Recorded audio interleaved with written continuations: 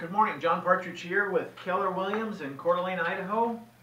And I wanted to come to you today and talk to you about home buying tips. Got 5 tips for you when you're considering buying a home in the next year. Let's start with the most important one, which is getting pre-approved for a loan. Going to your bank, your credit union, or your mortgage broker and find out what you're qualifying. You'll know exactly what you can afford, and that sets your parameters. Also finding out what you'll need at closing. Other than your loan, what kind of cash you may need when you go to the closing table to finalize the deal.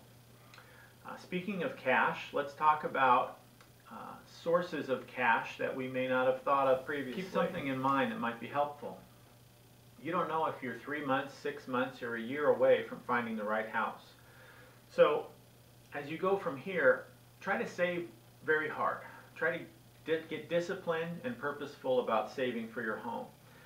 Maybe put a photo of the dream home that you get out of a magazine, something that looks like it may suit you perfectly and would be the home that you could live for the rest of your life in.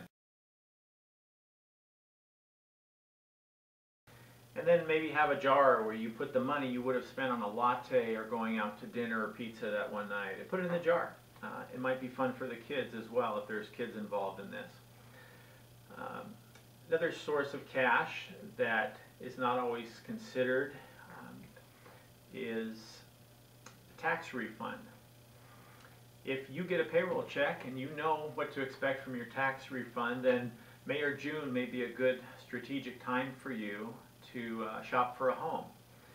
And in light of that, you may even consider changing your payroll deductions, hiding that money from yourself. You know, you take a hit every 2 weeks of 50 or 100 bucks, but at the end of the year, you have a significant increase in your tax refund, and you're purposeful about using that for a home purchase, which is a great way to do that. Another source of cash that people often overlook is borrowing the money from your retirement account, your IRA, your 401k, other savings plans that you may have through your place of work. And of course you should talk to your professional accountant and get advice on this, but you're saving that money for retirement.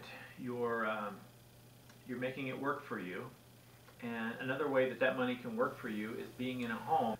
Number 3, develop a plan to shop for a home that is strategic and stick to it. It sounds simple, but here's what I mean. Once you have 4 or 5 must-haves, you've got to have 4 bedrooms, you've got to have a kitchen that opens up into the family room, you've got to have a garden the size of the basketball court, because the last house didn't provide that, and you've got to be 15 minutes from Costco. So having a plan and being ready to enact that plan is a great way to get through this process and not having the regrets years from now that you may otherwise have. Number 4, don't overanalyze the process. Don't get so caught up in the minutia that you lose sight of the goal. Remember, you've taken the time to go through this process and prioritize your needs, and so you have professionals working for you. Hire a qualified professional real estate agent.